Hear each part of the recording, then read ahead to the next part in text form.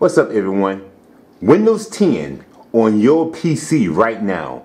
You can reserve your copy and get ready to have a free copy of Windows 10. Not the trial version, but the full retail version. On your desktop or laptop, look in the lower right hand corner. You'll see a white box.